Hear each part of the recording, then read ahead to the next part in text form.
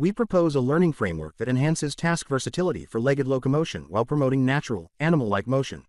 The framework employs a barrier-based style reward to guide motion styles with a preferred gait.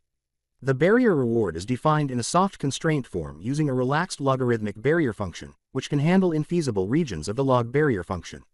Thereby, with the barrier reward's steep gradient information, it effectively guides motion toward the desired behaviors.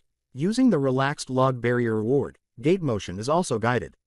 For example, if the gait motion deviates from the preferred gait, large penalties from the barrier reward guide the motion to the preferred gait. Additionally, the preferred gait is shaped with an explicitly tunable margin. Within this gray-colored margin, either stance or swing can be selected without a large penalty, thus enhancing flexibility. The proposed framework demonstrates quadruped, tripod, and biped locomotion for various tasks, all in a blind setting.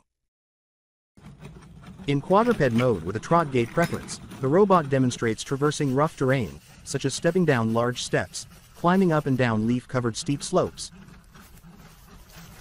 descending stairs, ascending stairs, overcoming 32 centimeters steps, and surmounting piles of rocks.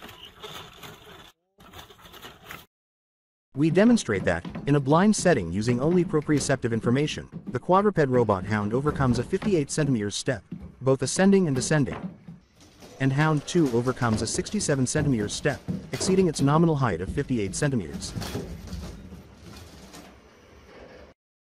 The robot demonstrates gallop gait running on a treadmill. To predefine the preferred gait, only a simple heuristic is used to reduce the desired stance time based on command velocity. The robot achieves a maximum speed of 4.67 meters per second while running in a gallop gait. The robot demonstrates tripod mode locomotion, lifting the front left leg during walking and climbing up and down stairs. The same trot gait preference from quadruped locomotion is applied, with modifications only to the barrier reward for foot contact and clearance, which is sufficient to guide the tripod motion. The tripod mode policy can be transitioned to a quadruped locomotion policy, and transitioned back from a quadruped locomotion policy. The quadruped robot demonstrates biped mode locomotion, walking and running, achieving a maximum speed of 3.61 meters per second on the treadmill. Despite having point feet, the robot resists pushes from both the front and back by using the pitch motion of its hip joints. The robot also withstands lateral pushes, even without an actuated DOF for roll motion in its biped configuration. Additionally, the robot can climb stairs and carry a box. The box is not fixed to the arm, and the learning was done for randomized box objects.